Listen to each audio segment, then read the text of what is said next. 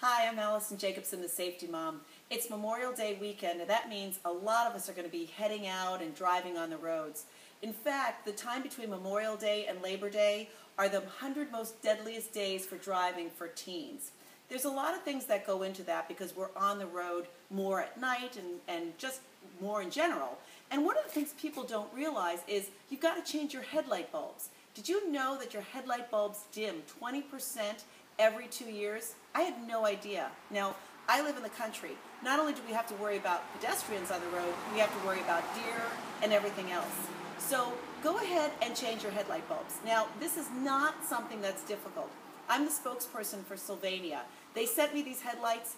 Easy to change myself. You don't have to go to a mechanic. It's something if I can figure it out, you can figure it out. And to find out more about how to change your headlight bulbs, go to sylvania.com and search for headlight bulbs.